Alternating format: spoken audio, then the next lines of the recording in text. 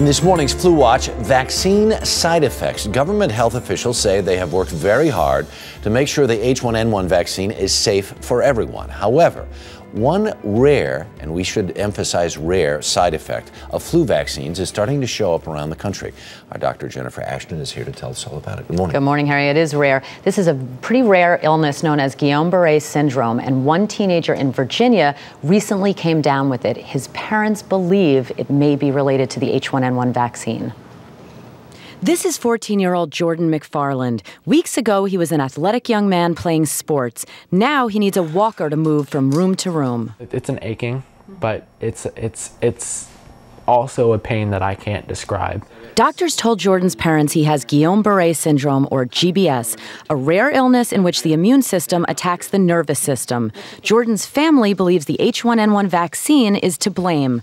24 hours after he received both the seasonal and swine flu vaccines, he was hospitalized. During the 1976 swine flu scare, officials vaccinated 45 million people. Of those, almost 1,100 developed GBS. If you really look at the scientific data, it is unclear why that happened. 30 years later, the CDC monitors the current H1N1 vaccine for Gillian Barre and other side effects.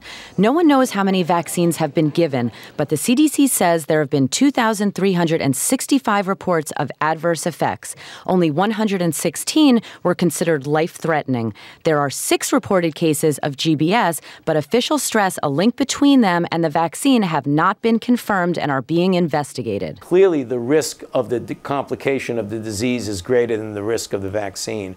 Now, health officials caution that up to 9,000 people get GBS every year, and the chance of getting sick from the flu is higher than the chances of getting GBS from the vaccine, Harry. You see a story like this and you become concerned. I don't know if there's a way to get that graphic back up or not, but we know that millions and millions and millions of doses of this vaccine have gone out. And if you were to go to the percentage points of how many people have had adverse effects, it's infinitesimally small. That is so important, Harry, and this is what I'm telling my patients in my office. Make those numbers into a fraction. Put the number of doses of the vaccine administered in the bottom or the denominator, and put the serious side effects in the top. Divide that out. We're talking 116 life-threatening adverse effects over millions and millions of vaccines. Chances are very small, but they're not zero. 0.0000 very low. something. That's Dr. right. Jennifer Ashton, thanks so much.